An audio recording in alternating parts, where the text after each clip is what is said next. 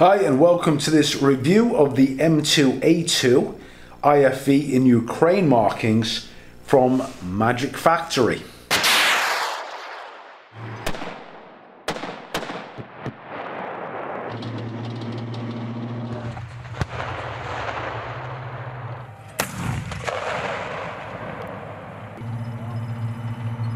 Okay, very briefly, this kit is not to be confused with the release of the M2A4 kit. This is not simply the same boxing as the other release, which I'm going to show you now, which already you can see many reviews on YouTube.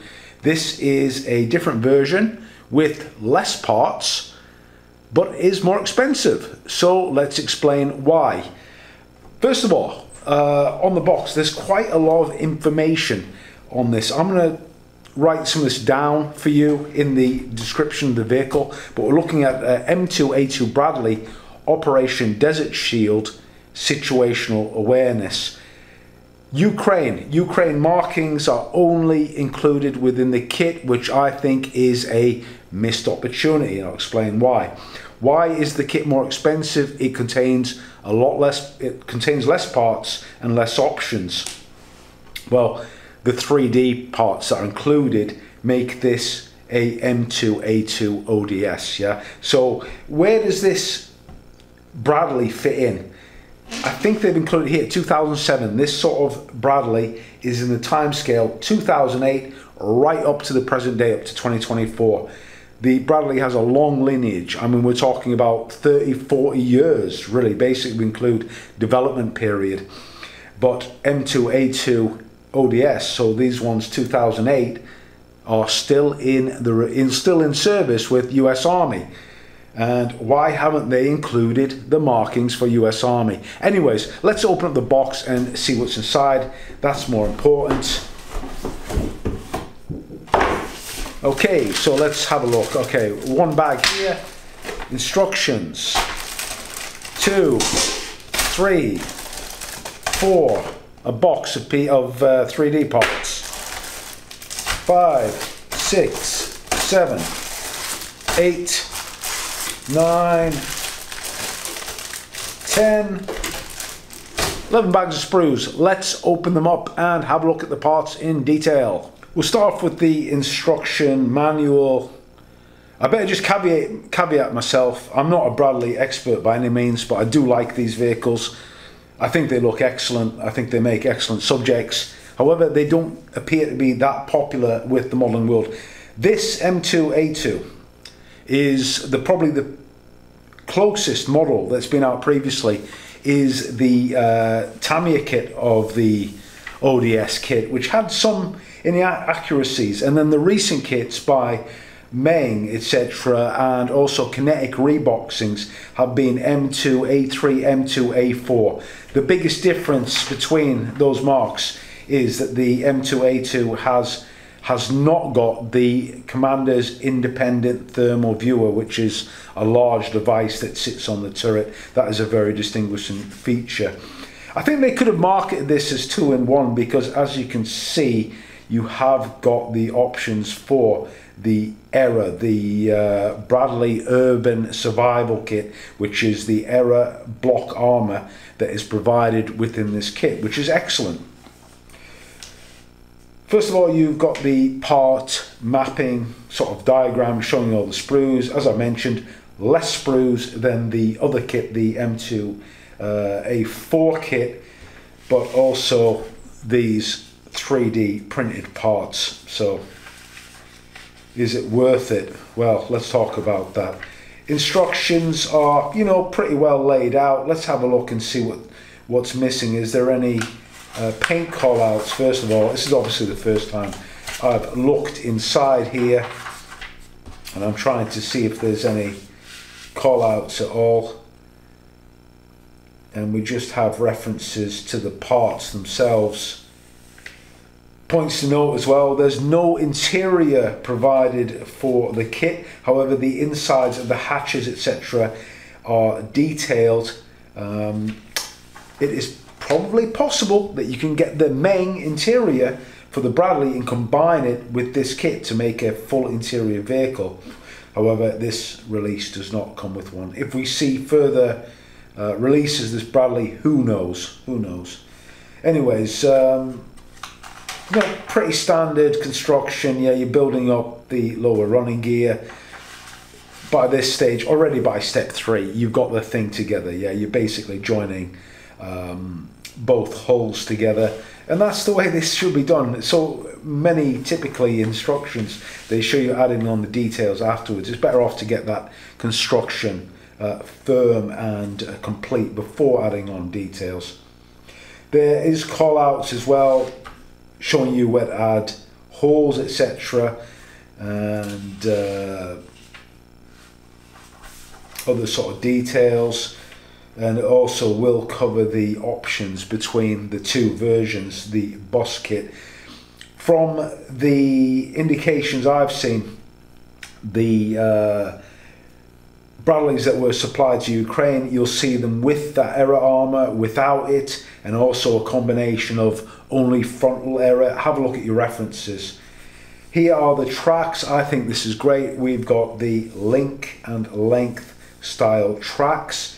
Correct me if I'm wrong, but this is the first time we see T161 tracks, which again puts it in that 2008 time frame, a modernized ODS Bradley. Also to note as well, the fenders are the rounded type towards the front. And this is what was missing from the Tamiya Bradley, which is the driver's vision enhancement for night vision, basically, which is a camera sort of device that fits on the front hull. The Tamiya kit did not include that. Here we see the options as well for building up the Brat or the error armour. This is important here. These PE details, we'll have a look at the parts, are used to basically add all the stowage onto, externally tie on stowage onto the outer part of the side armour. And it tells you, I think in terms of location, it just says basically put them wherever you want. However, the indications and the instructions only sort of show you fixing it to the side armour. Check your references, because you will find that these are typically also fitted onto the front plate, as I can show you in this photograph here. Just want to flick back as well. They indicate drilling out as well on the non-error block side armour, and those holes are for CIP, combat identification panel. You can just see it here. I suppose I should zoom you in, but it does indicate here attaching a combat identification panel, which from all references I've seen were not used on any of the vehicles whatsoever used by Ukraine armed forces. They are not using these combat identification panels. I just want to point out one thing I missed out. This is a really quite nice feature in the instructions that allows you to place the very rear part of the side armour at the bottom. You can place it in the folded up position, which is commonly seen on these vehicles. In fact, all of these plates can be turned upwards, and that is commonly done to not allow mud, etc., to build up where that track and idler is positioned. Okay, by step 24, we're building up the turret, multifaceted components. The instructions are clear, but just to point out, there's no paint instructions whatsoever. There's a little bit here. There's a call out here for some Mr. Hobby just on there, but what I've seen, there's a lot. Also, anyways, there's no interior, so we're only dealing with the exterior of the vehicle, so maybe that's not a deficit in this case. Here again as well, we've got the error version has got this commander's protection with the armored glass, and actually you'll see that there's non-error versions that have got this protection, so you can mix and match between the two depending on your reference, which of course is excellent as well. Big difference here again as well, the turret also is in these standard, they call it standard version, brat version, or you can call it error version and non-error version.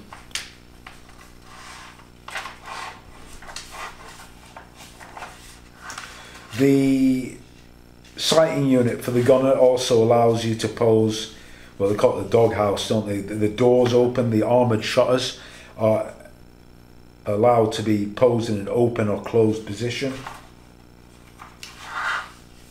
And here we are, this is fitting the 3D printed basket. This makes it, this basket is different to those on the M2A3, M2A4, so this allows the kit to be accurate. They definitely have done their research in this vehicle. You get the tow anti-tank missile, you actually get the tubes here if you want to paint them even though you won't see them. And also you are given the option to pose the tow in the ready to fire position. Actually it only indicates in the ready to fire position, which is not how the vehicle is typically seen. That unit is stowed, it will be actually configured downwards as there in the painting. This is a painting instructions, but I'll just show you the color profiles. Pretty straightforward, no color callouts unless I'm mistaken. No, not inside these instructions anyways. Here are the color profiles, as I mentioned. I think they've done a good job here. Obviously you need these color profiles to depict this digital camo as used by UAF, but that's difficult. Let's not make bones about that. That's a difficult pattern to do. Also, if you have a look as well, these things got you know, in combat these things get extremely muddy, and also there's variations, but you can understand why they've done this. I mean, it is obviously a current conflict. It could make the model more marketable, and people are interested obviously in this, but I personally am a bit disappointed. I would have liked to have seen some US Army versions within this kit, but we've only got Ukraine Armed Forces in 2 schemes shown. And here is the actual paint guide here, so this is what's called out. They've included references, of course, of, this is important, the actual name of the color. So if you haven't got AK paints, if you haven't got Mr. Color, if you haven't got Tamiya, which you should get anywhere in the world, you have got the names of the colors here. So okay, that's pretty good. Let's have a look at the water stickers now. Okay, here is the markings, which include technical inscriptions in English language. They actually, you can actually feel that they have got a thickness to them, but the colours are really good, obviously depicting the Ukraine flag as well, and these typical cross type markings that UAF are using in current conflict in Ukraine. So obviously we haven't used these before, but I'll say it again, why haven't we got US Army markings? This would be really popular for obviously a lot of models that want to depict US Army vehicles. Okay, I'll just use my usual format of giving an overall view of a sprue. This is basically a sprue containing the error armor, and then also I'll move you into macro to show you how good or otherwise the detail is. Okay, nice and close in now. Of note is the texture on here is fantastic. It is really, really good. It's got the non-slip depiction on the error as well, and also on some of these hatches as well here. They've done a pretty good job with this, to be honest. The side error arm as well, all those bolts and stuff, really well done. Also, fortunately, in one big piece. This grille as well, you can see it is totally hollow, which is fantastic. Great detail. Here's the hatch here. Again, it's got some texture on it as well, as would be on the real vehicle. And this is fantastic. They've actually included the error mounting portion, so you could, in theory, show, well, only the front mount error. You could show it with the support structure without the blocks if you really wanted to. Here again, anti-slip texture on the hatches here. Looks really good, really promising. Have to say, you know, nowadays we've got really good injection molding. There's no flash. Everything looks really crisp and tight. Good impression so far. 2 sprues thus marked Hotel H, which of course is running gear and tracks. As I said, this later version of wide track that is commonly seen on these Bradleys now, which is great to see. I don't think we've had these tracks included in a kit before, so it's really good to see these provided in this version. Also to note as well, the idler is of a updated type as well. And let's move you in so I can show you the detail of the tracks. Okay, so we're looking at the inner face of these double pin tracks, which are, they've got, okay, knockout marks, you've got a few. Are they really noticeable? Are they going to be detrimental? Not for me. I can live with that. I think I'll be fine with that. The main thing is that it's going to be, you know, pretty easy to assemble these, yeah? Okay, the actual guide horns are hollowed out on the real tracks, but molding limitations, I can live with that as well. I don't see anything, you know, too detrimental. You know, 99.9% of modelers I think would agree with me. Also to note, we've got these individual tracks here as well. They also have this mark here as well. Let's show you the other face. Obviously these tracks were introduced because they've got the big rubber pads on, which gives them a longevity of service when they're, you know, tracking down roads, etc.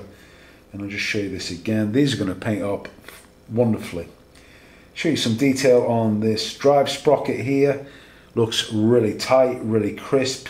Note this is obviously part of the road wheel. Look at how in scale the thickness is, or how finely molded they've got these parts. And as I mentioned, combat identification panels, obviously it's an error that they show them being added on to this model if it's going to be Ukraine Army, but fantastic that they included them for those of us that want to build them as a US Army version. Just want to show you these are the ammo boxes. There's quite a bit of slide molding as well in this kit, so I'll point it out where we can see it. These parts are really finely detailed, and obviously it shows that they've gone to some expense in providing these details, but let's talk about that a little bit later on as well. Okay, Sprue November with the non-error or standard armor and other component parts as well, part of the turret ring here, etc. Let's just move you in straight away, show you the texture, show you the details. Okay, again we've got this really nicely done texture, anti-slip type surface applied onto the top mounts. Here is the part of the hatch, driver's hatch, here again with the same sort of texture. And of course, let's have a look at these side skirts with all this wonderful bolt detail. Here's the fenders, the later rounded style fenders or front fenders. Just flick these over. I just want to see if they've got the drill hole location points, and yes they do, so you know where to drill holes. This is a smaller sprue, Sprue 8. I'll just show you the whole thing in macro. we're looking at the rear entry hatch for the crew compartment here. And again, I'm going to mention it many times, they've obviously, you know, studied a Bradley. It's been properly mapped out where you've got the textures, and hopefully, I mean, I'm thinking the thing's accurate. It looks good. And again, here we've got this slide molded part for the driver's optics for that device, the night vision device for the driver. So again, excellent details. I don't know exactly which part this is, but it's caught my eye in terms of its finesse. The pad eyes, lifting eyes, all look really good, really sharp detail. Bolt detail on which looks like the transmission surround is again excellently captured. Sprue J, a smaller sprue. I'll just show you again in macro. Lots and lots of details. Fantastic for me. I don't know about you guys, but I like all these individual details being rendered as separate parts. As they add up and are added to the model, the detail level just, it looks so good. The Tamiya kit, a lot less parts, but this obviously includes a lot more detail. Here we can see some of this digital battlefield stuff, which comes from this designation, situational awareness. It's like GPS tracking stuff or Bluetooth tracking stuff here, which is atypical now of these Bradleys. Again, check your references. I'm pretty sure that the UAF kept these devices on, but check all your references if you want to do UAF. But as far as I know, there's no peculiar modifications for these Ukraine Army versions. Very small sprue, Sprue L, which is the ERA armor for the turret. Again, I'm just going to repeat myself time and again. Texture, bolts, everything looks great. 2 off sprues, Sprue D. Again, I'm just going to show you in macro. Again, very small sprue, but of course we have got the running gear, the suspension components, the stub axle arms, etc., the toe eyes, lots of small details, the lights, etc. And again, I think these are spare track links. Should have checked that in the instructions. These are really well done. These are the foot loops that you see on the bottom of the armor plating, on the side armor plating, and also these appear to be the smoke grenade discharges. It's got 2 sprues and again some really small details here as well. Looks really good. Sprue O contains yet more details and small details with that as well. So these are really fine, they're really crisp, and should give you an appreciation of, you know, what sort of work's going to be involved in building this model. As I'm trying to point out to you, there is a lot of small detailed parts. They've obviously, you know, used a lot of references to put this together. Here's the Pioneer tools. These look really good. They've got the mounting or securing fittings as well, molded integrally, and another Pioneer tool there. There's a little sink mark there on that big hammer, but honestly nothing to worry about. There's your track bar there. Again, all this detail. There's the pickaxe head there, tow hook. This is obviously the recovery cable that gets mounted to the rear infantry compartment entry and exit door. And these are fittings. I think these are storage that go on the rear bulkhead as well.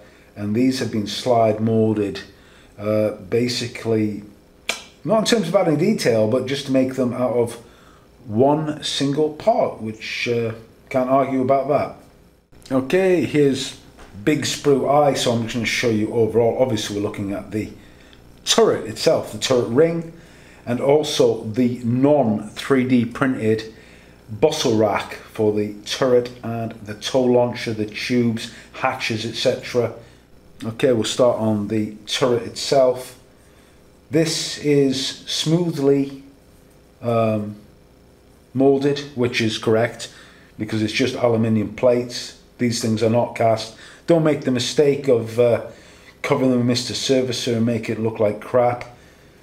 Anyways, there's a load of external armour that gets mounted on here in all these little plate sections. Anyways, this is really well done as well. You've got the openings as though there for the optics, so the optics, which are clear parts, slip in underneath. And here's, like I mentioned, here are the sort of plates that will go on and get added on to the external face of the turret. And I need to point this out as well. This turret basket is excellent, so just bear that in mind. This is the plastic version, which is not applicable to this M2A2 ODS, but it looks great. It is slide molded again. Details are fantastic, and just show you these hatches here as well. These are really well done.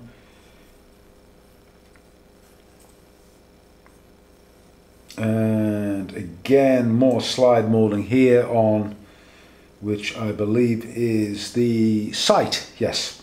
Sprue K is very small. It contains the turret trunnion, some of the, I believe this looks like the protection, and also we have the 7.62 coaxial machine gun and the Bushmaster. Look at the Bushmaster. Do you need an aftermarket barrel? Of course not. Look. They've actually got a perforated muzzle brake and hollowed out. There's no need to replace this with anything. It's got the nice fluting as well. Check again, check your references. I believe that there's 2 different barrel types, or maybe even more, for the Bushmaster. But what a superb part. I mean, you do not need aftermarket. And even as a bonus, the 7.62 machine gun has actually got it's got a indentation. It's got a depiction of a hollowed out barrel, which is absolutely amazing. These parts are on Sprue E, and they are a flexible vinyl material that probably need to be secured with super glue. Be careful with your liquid cements; they could deteriorate these parts. What they depict are actually, these are a stowage compartment on the side of the vehicle. I'll bring up a photograph now. The idea was to slip equipment behind them so they wouldn't get knocked off. It would help the stowage be more secure to the vehicle.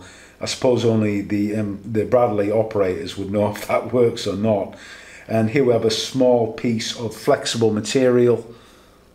Sorry, I've lost focus there, which is part of, I believe it covers the top of the mantlet, and also the flexible link there for the machine gun. I don't know if that part's internal or not. I need to check. I've never seen it on the outside of the vehicle, but at least it's included. Here are the transparent parts, mainly periscopes and optics.